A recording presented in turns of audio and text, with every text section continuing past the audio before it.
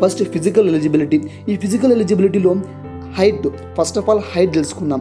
Minimum height for the men అంటే అబ్బాయిలకు minimum height వచ్చేసి 165 సెంటీమీటర్స్ ఉంటుంది. అదేవిధంగా minimum height for the women 150 centimetres ఉంటుంది.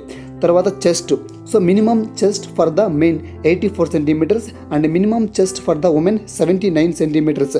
అండ్ మెన్కు కానీ ఉమెన్కి కానీ ఈ మినిమం చెస్ట్ ఏదైతే ఉంటుందో చెస్ట్ ఎక్స్పాన్షన్ చేసిన తర్వాత 5 సెంటీమీటర్ అనేది ఎక్స్ట్రా అవ్వాలి. అంటే minimum chest expansion for the men వచ్చి 84 + 5 సెంటీమీటర్స్ అంటే 89 centimetres and minimum chest expansion for the women 79 centimetres + 5 centimetres which is 84 centimetres ఉండాలి.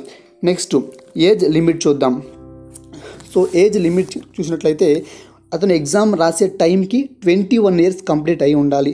అంటే ఫర్ ఎగ్జాంపుల్ మీరు ఈ ఇయర్లో ఎగ్జామ్ రాస్తూ ఉన్నారు అనుకోండి, ఈ ఇయర్లో మీరు ఎగ్జామ్ అప్లై చేసే టైంకి ఆగస్టు 1కి మీకు 21 ఇయర్స్ కంప్లీట్ అయిపోయింటే మీరు ఈ ఐపీఎస్ ఎగ్జామ్ని రాయొచ్చు. అండ్ ఏజ్ లిమిట్ అనమాట, అంటే మ్యాక్సిమం ఏజ్ లిమిట్ అంటే ఒక్కొక్క క్యాస్ట్కి డిఫరెంట్గా ఉంది. ఫస్ట్ మనకు ఓసీ చూద్దాం. ఓసీకి వచ్చేసి మినిమం ఏజ్ 21, మ్యాక్సిమం 32 ఉంటుంది. బీసీకి 21 to 35, మినిమం 21, మ్యాక్సిమం 35. అండ్ ఎస్టీకి వచ్చేసి 21 to 37 ఇయర్స్ ఉంటుంది.